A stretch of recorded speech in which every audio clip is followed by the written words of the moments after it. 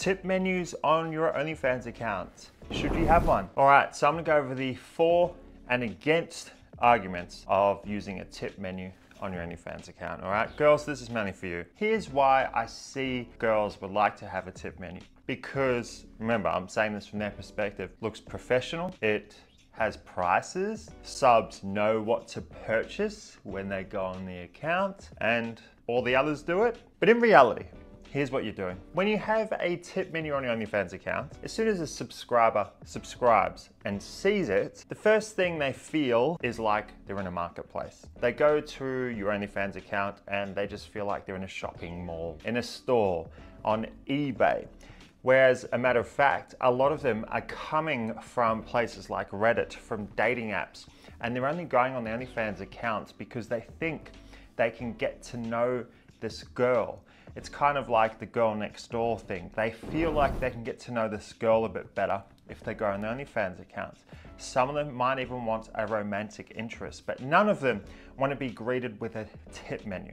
So there's that. So with using that, you could also increase your chances of getting reported if you're using dating apps or Reddit or TikTok to generate traffic, because they go to the OnlyFans account, see a tip menu, what? Oh, fuck you, and then report the account. But anyway, here's what else you're doing as well. You're actually locking yourself into those prices. What happens is when you have a lot of subscribers on your OnlyFans accounts, you'll notice they have different financial means. What do I mean by that? I mean, some are broke, some are rich. They all have different amounts of money to spend. They all have different disposable incomes. When you lock yourself into these prices by using a tip menu, you can't, for example, charge $15 for a photo to one subscriber and then charge $50 for the same photo to another subscriber, because if you go to charge the rich subscriber $50 for your photo and he says, but I saw on your tip menu it was only $15. First of all, I notice all the girls that use tip menus, they don't even use prices like $15, even though $15 is like on the much, much lower end of the prices that my models or I use.